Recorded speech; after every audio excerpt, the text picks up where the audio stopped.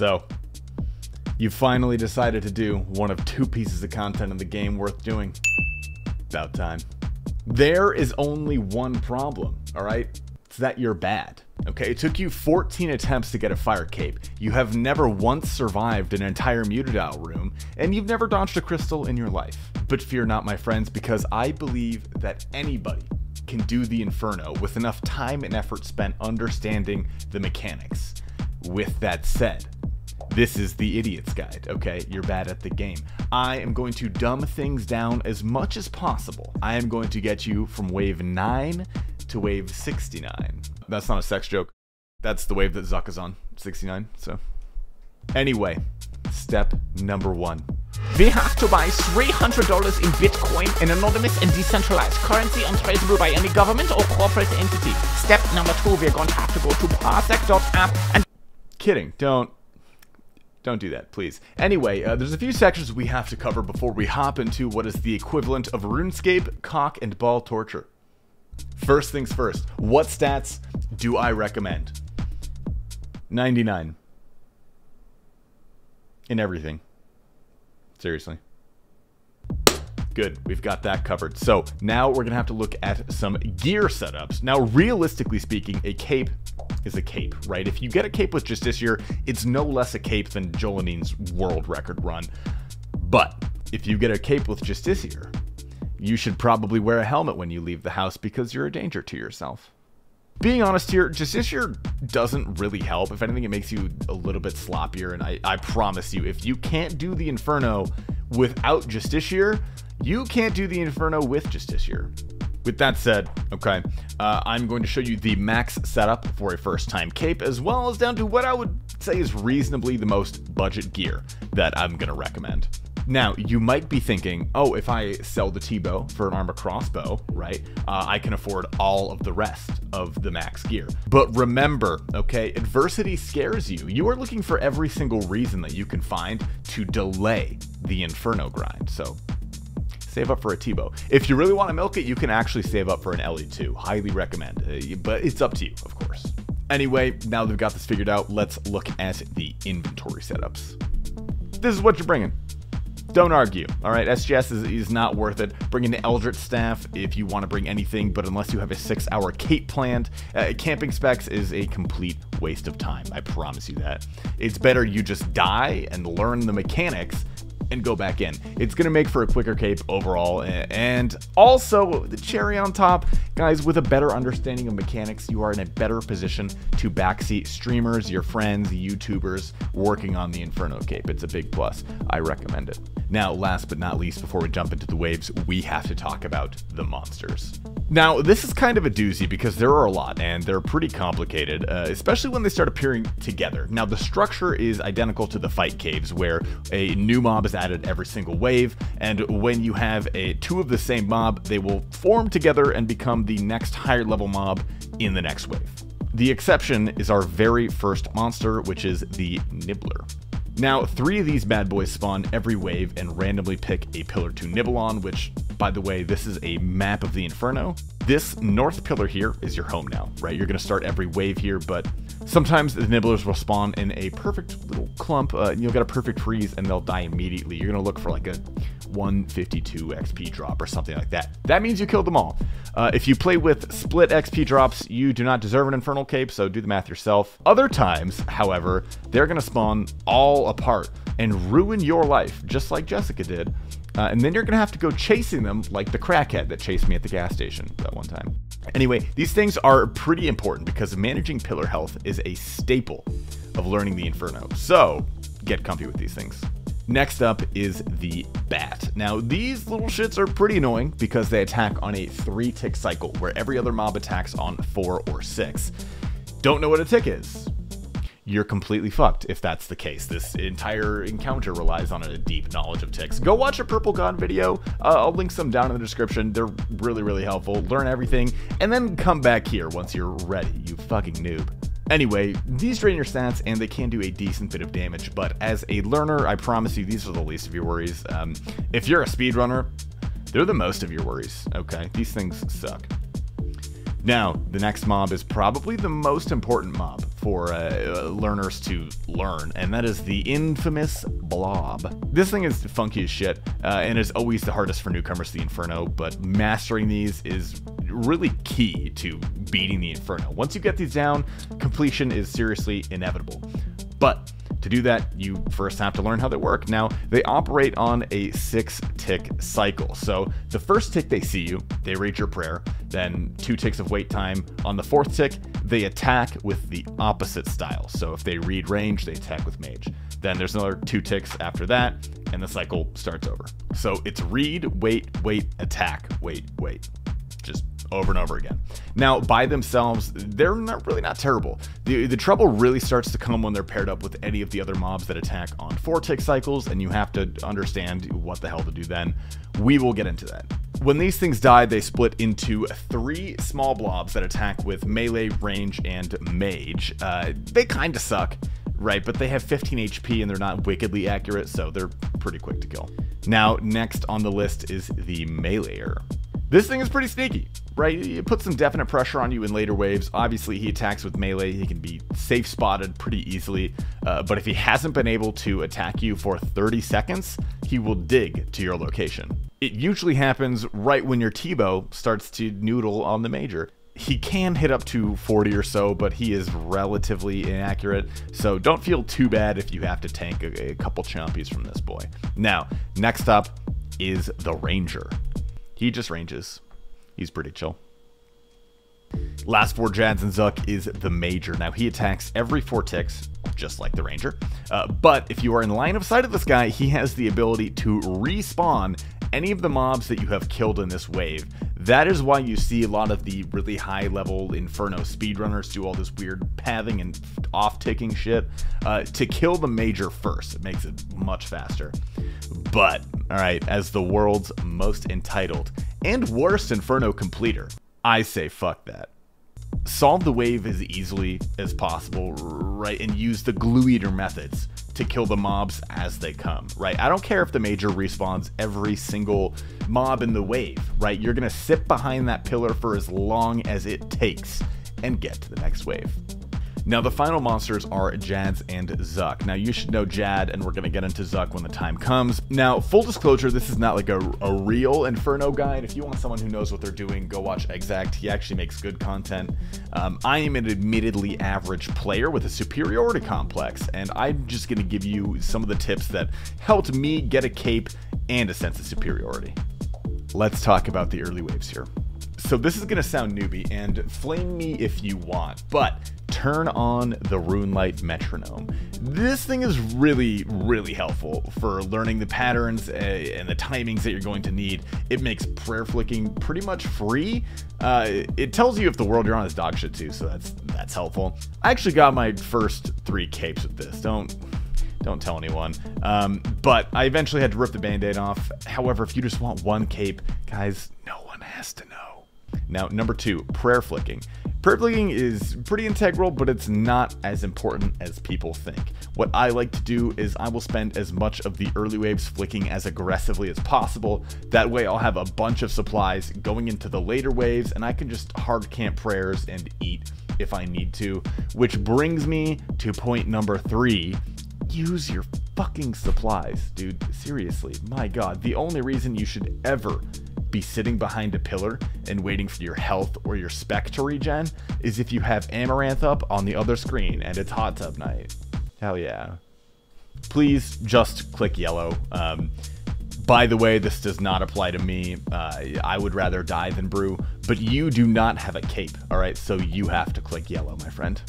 Now, on to the later waves. This tile right here is where you're going to start most of the waves. However, when you get to wave 50 plus, first off, I recommend you start with Augury, and second, I recommend you start on this tile right here, which is called the Calvino tile, right? It blocks everything south of you, so it's just slightly safer. Shout out Calvino. At this point, you are also going to have to start solving waves. So, what is a solve? Well, a solved wave is when you have successfully killed every immediate danger around you, and the mobs are then stacked up behind the pillar, posing no immediate threat. Now, I'm going to give you some common solves and tips that even fire capers can understand. This should be enough to brute force your way to Zuck. Now, number 1 is a major and a ranger stacked up behind each other. Now, this is extremely common. You're going to see this on pretty much every run. What you want to do is stand in the middle of the north side of your pillar, right? Not on either edge, and click the back monster while praying against the back monster. This is going to drag you out. He is going to be the first one to see you. Okay, if it's the ranger, say, you're going to be praying range. As soon as you see his attack animation start, you switch to mage, and they are now successfully 1 tick apart. You can keep alternating, or you can just go back behind the pillar and start the method over again for like the super safe way to do it. But yeah, you're going to want to get good at that. That is very important. Another good tip is for when the nibblers go to the north pillar, aka your pillar. What you're going to want to do is go to this tile right here. This is going to allow you to blood barrage the nibblers attacking the pillar without anything on the south side being able to attack you. You're going to use this every time. This is a very important square. Remember that square. Another important tip is safe spotting the melees. Now, one important thing to realize is that enemies must always move east and west before they move north and south. So this is important because it helps you safe spot the melees. There's a neat little trick, right? When you're on the north side, you can catch them on the corner like this, up to 3 tiles north, as they will always be blocked going east-west by the pillar. You can do this on both sides for what it's worth. Now, the last and most complicated thing I will go over is the 2-tick blob flick. This is something that really saved me. And just to be pedantic really quick, the term flick refers to turning your prayers on and off to preserve prayer points. Changing your prayers based on what is attacking you is literally just changing your prayers. It's not technically flicking, but a lot of people tend to use them interchangeably, so just be aware of what that means. Now, anyway, if you have a ranger and a major 1 tick apart, you can just flick back and forth every tick, and that will automatically solve the blobs. You don't have to worry about it. But if the ranger and major are 2 ticks apart, or if it's just a blob and another NPC, I would recommend using the 2-tick blob flick. You don't even have to technically flick here like we were talking about. You can just leave the prayer on for 2 ticks and then change to the next prayer ad infinitum.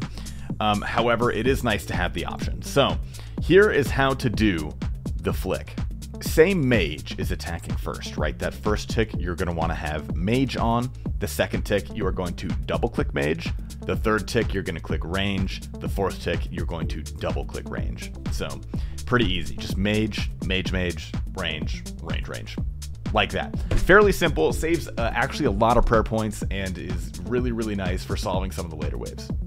It is fairly easy in theory, but learning how and when to implement it does get a little bit tricky, right? If the blob reads your prayer at a weird time, truthfully speaking, you might not block all of the damage, but learning what's happening and how to adjust that mid-wave is slightly beyond this guide, and honestly, not anywhere near necessary to get your first Infernal Cape. That will come with time. Okay, that is the end of the information dump here. All of these tips by themselves are pretty important to understand and fairly easy, but when you start to implement them all at once, that's when things tend to get really tricky.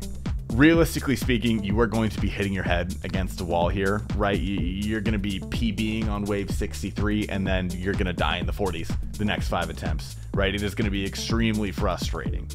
You're going to be dejected, right? You're not going to have fun. But you know what I always say, right? Yeah, I don't play games to have fun. I play to win and to get angry, and this will let you do both. I do promise, though, once you get past wave 63, it only gets easier, right? People tend to struggle with different things, but a large majority of people do struggle with the waves. Jads and Zuck are mechanically nowhere near as hard, but they are a lot of pressure, so just remember that. Speaking of, let's go over Jads and Zuck. Now, I do have some good news. Jad, it's easy, it's just Jad. Triple Jads, also easy, much easier than you think, right? You have nearly 2 whole seconds to react to the Jad changing prayers. If you can get to this point, guys, you can do that, okay? I promise you can do that. Zuck is where the real sweat begins, right? Important information, okay? When you get to Zuck, he breaks out of his prison and this little dinky shield basically just pops out, and you have to stay behind that the entire time.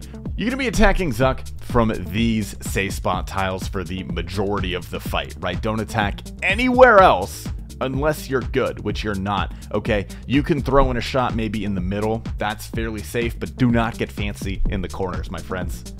All right, look here. These are the dead zones, which if you click on Zuck, these can kill you, right? They're gonna drag you until you're out of the dead zone. So if you are not careful with these, especially after healers, this could very easily lead to you taking a Zuck hit. So we have to talk about the Zuck timeline. Right here it is. Zuck will spawn with 1200 HP.